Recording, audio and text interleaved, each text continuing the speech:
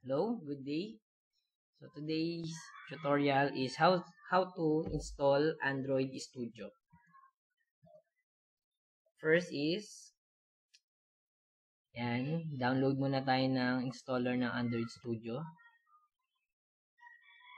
Okay, so makikita nyo siya dito, download Android Studio 3.0.1 for Windows, 683 MB. So bakit Android Studio? Android Studio is the official IDE for Android. Yan. It provides the fastest tools for building apps on every type of Android device. Okay. So, click nyo lang yan to download. Okay, make sure to agree with the above terms and condition. Then, just click it. So, it will take time na ma-download yung installer. 683 MB siya. Medyo matagal-tagal. Okay, pag na-download nyo na siya, ito na siya. So, right-click, then run as administrator. Right-click, then run as administrator. Yan. Ang gagawin natin, install natin siya, step by step. So, ito siya. Android Studio Setup. Next. Then, next. Space required is 2.1 gig. So, make sure you have the necessary space. Next. Ito yung location niya kung saan mapupunta si program file sa Android Studio. Next. Then, just click the install if you want to create shortcut. Just check this box. Install. Okay. So, ayan na siya. I-install na siya. Ayan. Okay. So, I'll just pause the video. Tapos, i-play ko siya pag malapit na ulit mag-install. So, hihintayin nyo lang siya mag-install matapos yung install niya. Okay?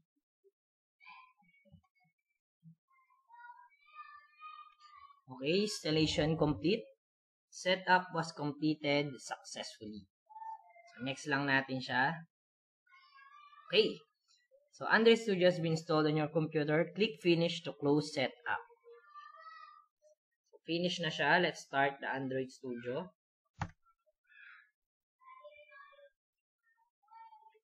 Wait lang natin. Load siya to start up. Tingnan natin if the installation successful talaga. Okay. So, meron pa complete installation. So, import studio settings from do not import settings. So, since wala pa naman tayong installation from previous version, do not import settings lang. Okay. Then, that's it. Yan na siya. So, we have successfully installed Android Studio. Yan. And that's all for this tutorial.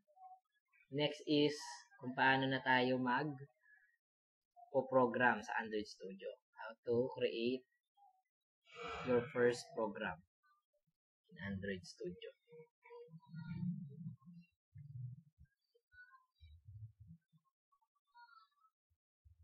Right. So, ganyan lang siya. Hintayin lang natin mag-download ng mga kailangan niya i-download. So, make sure matapos ng maayos ang pagda-download. Yan.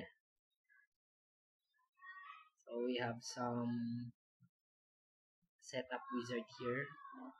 Welcome, this wizard will set up your development environment for Android Studio. Additionally, the wizard will help port existing Android apps into Android Studio or create a new Android application project. So, next lang natin. Next. Standard lang tayo. So, ayan siya. So, you can select what UI theme. If you want light theme, ito yung pipiliin mo. Pag gusto mo yung dark theme, yan siya. So, sa inyo yan. Kung anong preference nyo. Next, SDA location should not contain white space as this can cause problems with the NDK. Okay, this space available on drive 25.1. Next. Then, finish. So, wait lang ulit. Downloading components.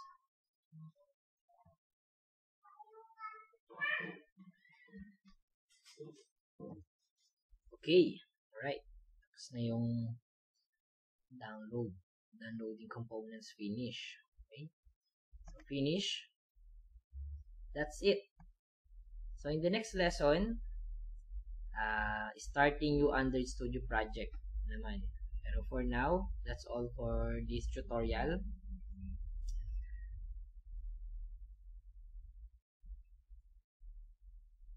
Thank you.